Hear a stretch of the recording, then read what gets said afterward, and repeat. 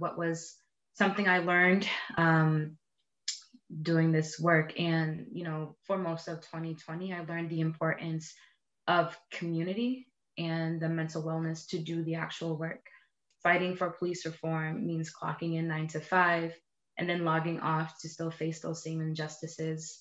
And all of that has taught me, even though we have our community, we also have to look out for our own mental health to continuously log back on in, as Debbie mentioned, put our foot on the gas so we can keep doing the work. We actually advocated to remove police completely from schools, high schools, and the school to prison pipeline, and trying to address that as well.